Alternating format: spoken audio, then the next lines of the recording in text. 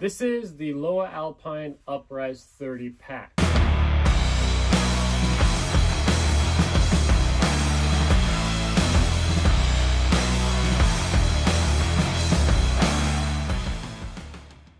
This is a technical mountaineering pack. It weighs in at just over 2 pounds, and this is the first review in the installment of my huge pack shootout. Initially I was thinking 7 packs, it's grown. Now we're looking at doing 12 packs, and this might only be the first phase. I would love to do a secondary shootout as well.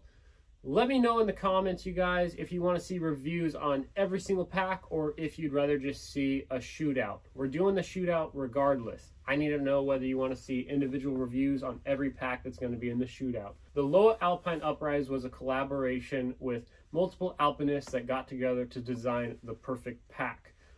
I agree with them on almost everything except for maybe one. So you have the ability to carry 2 ice tools or an ice axe. You have compression straps on the side, and you do have lashing points on the front of the pack for crampons, helmets, and other gear. This is a brainless pack. However, if you unsecure the pack, you will find a zippered compartment here. I've used this to stash keys, snacks, batteries, etc. The pack was designed with no frills in mind. You won't find any unnecessary features. That helps keep the pack extremely light. I have packed a full Alpine kit with a 60 meter, 9mm rope, 2 ice tools, full ice rack in this pack. You do have a somewhat padded suspension system. Now, if you take a look at the hip belt, you've got pieces of paper. And of course, this is to save weight, and some ultralight purists remove the hip belt entirely. I am not one of those guys. I require a hip belt. I often carry heavy loads in the Alpine. What I learned was this hip belt was sufficient in terms of comfort. The shoulder straps on the suspension system, I had to loosen them quite a bit to get it comfortable. With this pack being loose enough to be comfortable, it wasn't fitting very tight to the body, and so I had lots of sway back and forth with the pack when I was traveling over technical terrain. I was not a huge fan of that. This pack is made out of a 210 denier ripstop fabric, and it's bomber. Yes, for sure. The fabric is very durable, it's very strong, and it is miraculous how lightweight it is for how capable the pack is. This pack is not going to fall apart on you. It is very durable. This feels like a larger pack than 30 liters. I was able to pack this pack full of gear, and it expands quite a bit. Because of the minimalist suspension system, I would recommend carrying under 30 pounds of weight in this pack. I had probably 35 to 40 pounds of weight in this pack, and though I was able to get the pack to be comfortable with dropping the weight on my hips and decreasing all the weight off my shoulders, the sway back and forth really makes me dislike this pack for heavier loads. So I would like to load this pack up similarly to how I would load it up on an Alpine climb, so you guys can see how the gear stows on the pack. Now, one thing you'll notice before I put any ice tools on this is it doesn't have any tool cord up here to secure the shaft of your axe, and that's fine. They've done that to mitigate weight, and as you can see here, that's why this compression strap runs through this fabric here. This is technically where you would secure the shaft, and that seems to work okay.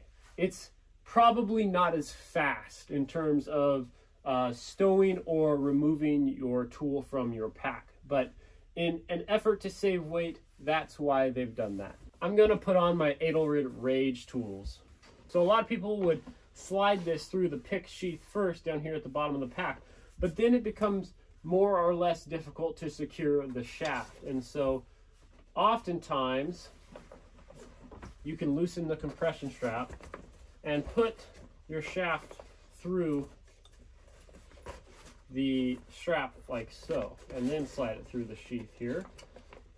And you've got the metal stays here down at the bottom to secure the axe, and it works really well like so. Now we'll tighten up our compression strap, and we have a secured ice tool, and it is very secure. It's not going anywhere. I am a fan of this. Now I could take it or leave it in terms of the webbing that some manufacturers will add to secure the shaft. This works really well. Most likely it's more reliable than webbing. Now I like using these straps here to secure my crampons to the front of the pack, which will save space inside the pack.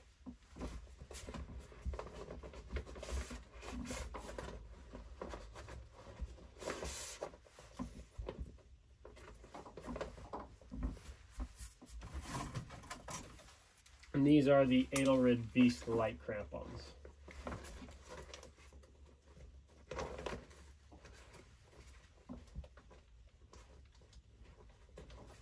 I typically try to stow the tail of this in the crampon just so I don't have pressure pulling against where it's secured so I lose my crampons. Now, I've lost a pair of crampons before, not using one of these. It was actually using a Sea to Summit branded lashing system, and so I am super cautious with how I secure my crampons. Okay, and then on the outside of the pack, I typically will bring pickets if I'm going to be protecting snow.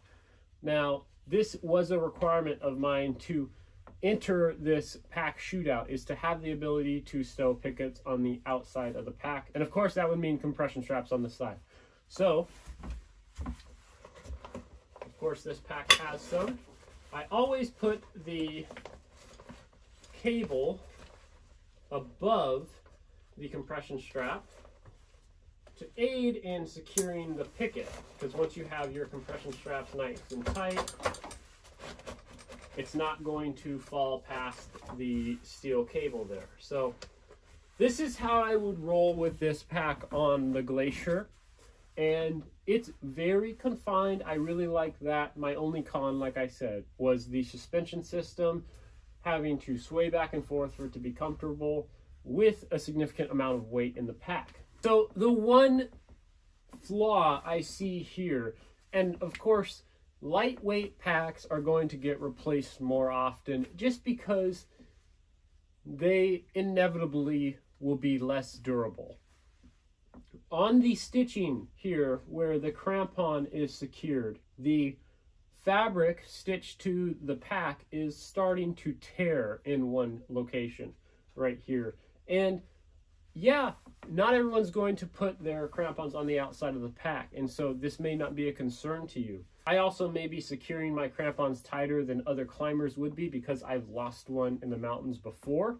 Regardless, I would have liked to have seen double stitching at every stitch point of this fabric where it ties into the pack. At the top and bottom of the lashing system here, it is double stitched, but in between here where it's reinforced, it is single stitched. And I don't believe that is adequate enough to secure crampons on the outside of the pack over time. I do have several climbs in this pack and it's still working, but now I have to keep an eye on it and get it repaired.